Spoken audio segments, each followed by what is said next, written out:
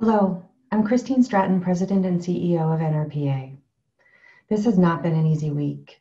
In the midst of already challenging times, more lives have been lost in the struggle for racial justice, and natural disasters continue to wreak havoc throughout the country. Back in May, I asked you to start having the hard conversations that need to happen for us to become actively anti-racist.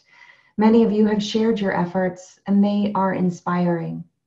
At NRPA, we've been doing our own internal equity assessment, and as we shared earlier this week, we have hired our first Vice President of Education and Chief Equity Officer. While we acknowledge these important milestones, we also recognize that they are not boxes to be checked off a list. They are critical components to leading with equity at the center of all we do. And we will not slow down as we push for fair and just access to quality parks and recreation for everyone. In the midst of the fight for racial equity, the pandemic, and other events taking a deep toll on our collective mental health and well-being, historic wildfires are raging.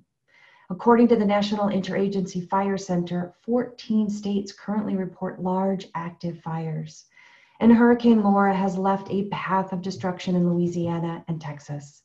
We know that our colleagues impacted by these natural disasters have great challenge ahead. Please join us in lending your support. To all of you, you who are on the front lines supporting your communities through these incredibly difficult times, I want to say that we see you and we support you.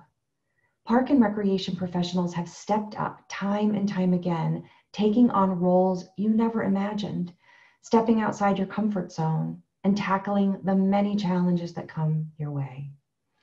I know that you are tired and stressed and frustrated, and I know that you harbor a deep love and commitment to your communities. We say you are superheroes, and I truly believe that. As our superheroes, we want you to be recognized, respected, and adequately funded for the work you do.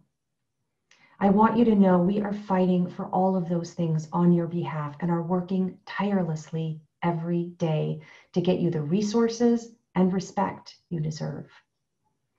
To close, I invite you at the end of this video to take a minute, just 1 minute, to yourself, to take some deep breaths, not to prepare yourself for what's next on your agenda, but because you deserve a minute of peace to clear your mind and to take care of yourself.